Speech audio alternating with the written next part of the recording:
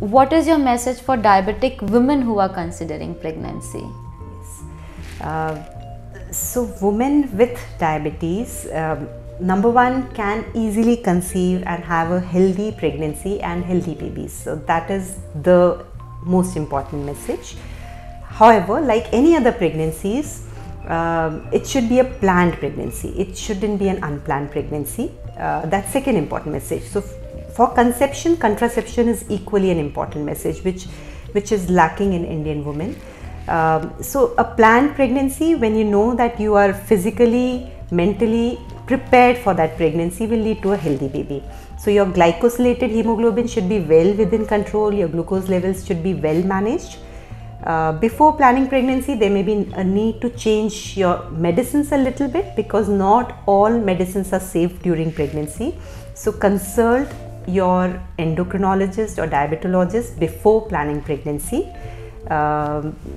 One will also need to screen for eye and kidney complications, so that, because we do not want them to progress during pregnancy.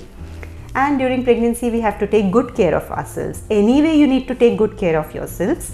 Self-care is something which is missing from a woman's life in general, and also in a diabetic woman's life, that is an important thing to do.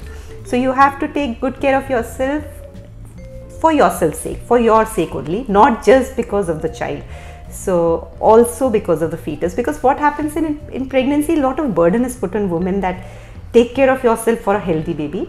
You take care of yourself for your own sake, and the baby will automatically be healthy. So I think that's the message I want to give.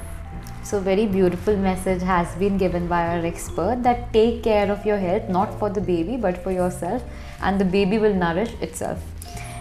And go for planned pregnancy, check your medicines, take care of your eyes and kidneys, because those are the organs that might be affected during pregnancy.